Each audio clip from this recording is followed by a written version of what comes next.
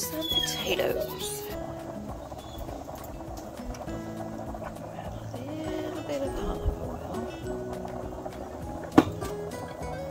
Spread it around a little bit. I am searing my chicken before I put them in the crock pot.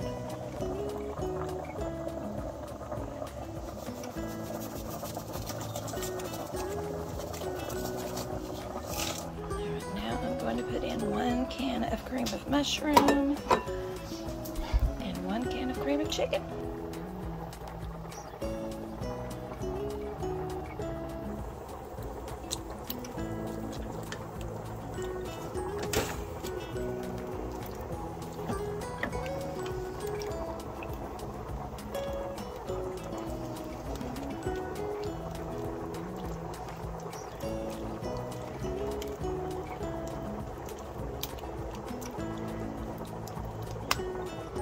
A little bit of this in there, and this is going to slow cook on high while we are at church. Okay, y'all, now I'm mashing my potatoes. I seen this recipe where they left the skins on, and it kind of reminded me of the potatoes at Applebee's, so I left the skins on. But before I use my blender on my potatoes, I always smash them down a little bit, break it down a little bit, or you're going to be wearing potatoes if you don't do this.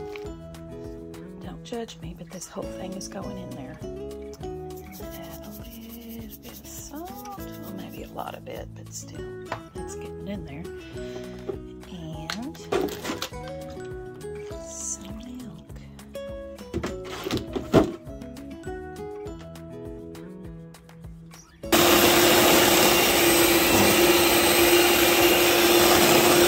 These will stay in this crock pot until we get home from church, and these are on warm. Now I put my chicken on low, not high.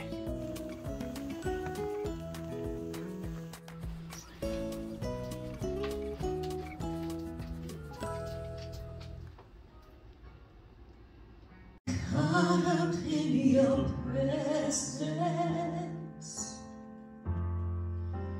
I just want to sit here at your feet. I'm caught up in this holy moment. I never want to leave. Oh, I'm not here for blessing. It is nailed to the cross, and I bear it no more. Praise the Lord, praise the Lord of my soul.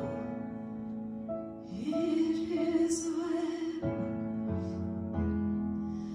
with my soul. It is well, it is well with my soul. And Lord, haste the day when Well, I am about to make some peanut butter bread, and I will link the recipe in the description down below. So we're just going to get to it.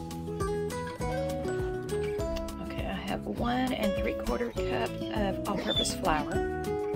I have 3/4 of a cup of sugar, granulated. I have 1 tablespoon of baking powder.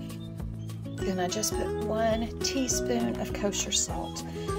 And I'm going to mix this up. I'm going to mix all my dry ingredients up before I put in the wet ingredients. Now for my wet ingredients, I have 2 eggs. I have 1 teaspoon of vanilla extract and 1 cup of milk. And I'm just going to whisk all of these together.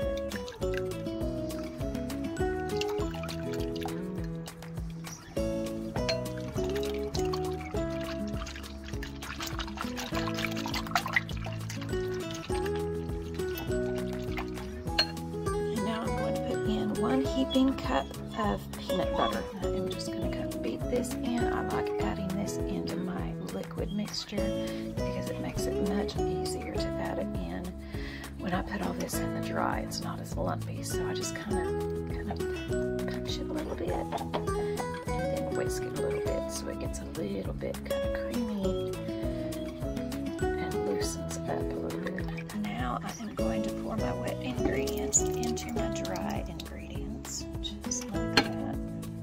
And I'm going to whisk it all together.